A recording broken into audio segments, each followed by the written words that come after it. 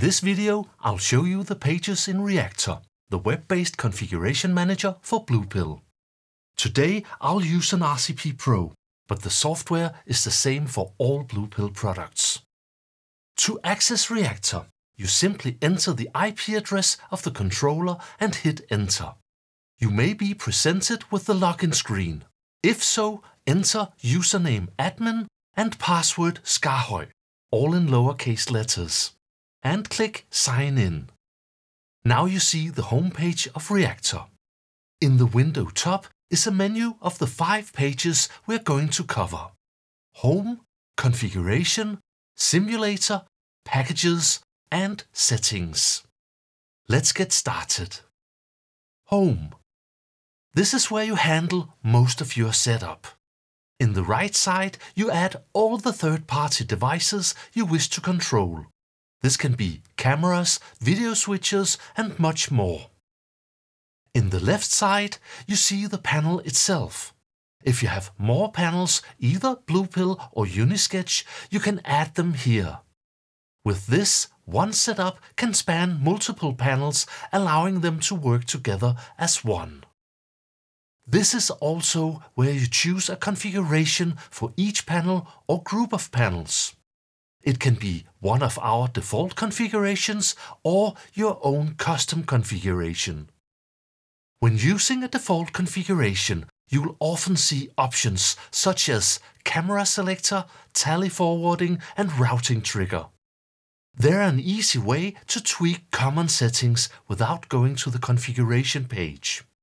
The available options depend on the selected configuration. In the window top, you find Manage Projects. Projects store the entire setup, and you can have as many projects as you want. Here you can create, duplicate, and delete projects, as well as import and export them. Please note, projects are only stored on your panel, so we strongly advise that you do backups by exporting them to a computer. In the very bottom, you can access various settings such as text size and advanced mode.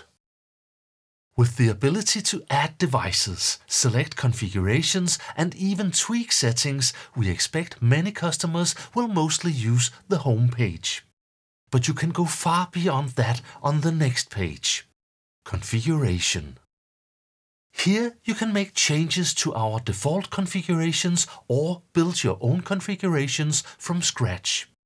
You can edit every single knob and command and even access the underlying JSON code. The configuration page is split into 3 sections. To the left is the object tree. Here you see the entire configuration built from the ground up as a tree. It displays all commands living in layers that can include other layers or branch out. This is basically a way to represent both buttons, virtual triggers, variables, and the layer logic that ties it all together. In the middle, we have the controller, a graphic view of the panels. You can zoom in on the panel you work on, and clicking buttons can be used to either select what you want to configure or to simulate the use of the panel. In the same way, you can also use the actual hardware panel to select buttons for editing. To the right we have the inspector. It displays the details for whatever you have selected. On layers, this would relate to the structure, and on buttons it would contain the assigned commands. One thing to notice, there is no save button in Reactor. Everything you do is auto-saved and updated on the fly. Okay, let's move on to the simulator page. Simulator. Here you see a graphic view of the panels. When pressing buttons, everything behaves just as if you are operating the actual panel. So, everything works as in real life and commands are being sent to the devices you control. You may think, that looks like the controller on the configuration page. And yes, it does, and works in the same way. This page just has more space and a cleaner look. It also makes it easier to handle four-way buttons, and when right-clicking buttons, you can access extra options such as hold down. The simulator page is useful in multiple ways. One example, you can work from home and still operate a panel in the studio, just by connecting to the Bluepill using a VPN connection. Another example, you can actually build configurations with multiple panels without having the real physical panels. When adding panels on the home page, the system will treat them as they exist for real, and you can operate them on the simulator page and control devices with it.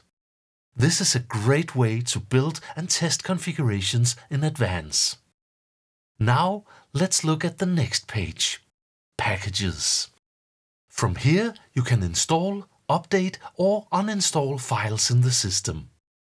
Bluepill products use a number of files called packages to operate. They can be system applications such as Hardware Manager, System Manager and Reactor, or device cores that controls third-party devices as ATEM, vMix or Whisker cameras. In the upper part of the page, you see the packages that are already installed. You can click each line to start or stop the package or to see its settings. In the settings, you can download logs, reset the package or uninstall it.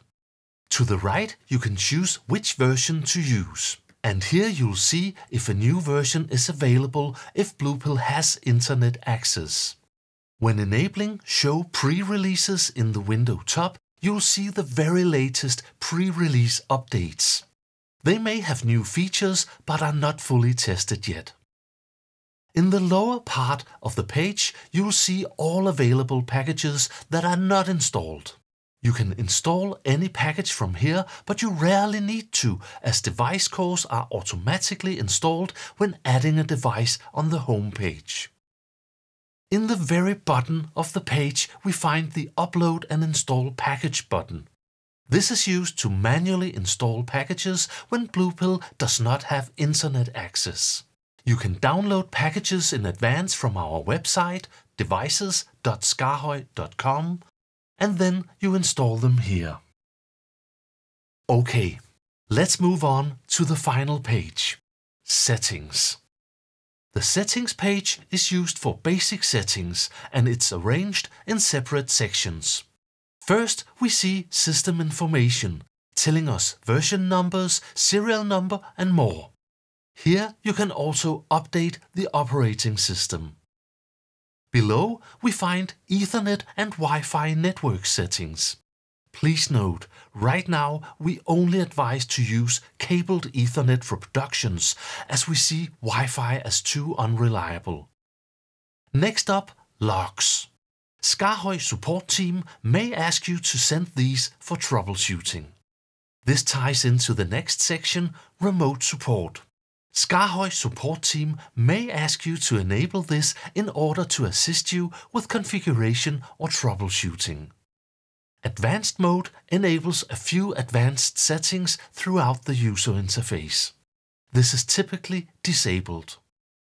Date and time show the current time and allow you to update it if necessary. Cloud is for future use. Finally, we have authentication. Here you can change username and password or disable the login screen altogether if you want simpler access to Reactor. This concludes our tour of the pages in Reactor, and now you know your way around. Please watch our other how-to videos on Reactor setup and configuration. You'll find links to these below. Thank you for watching.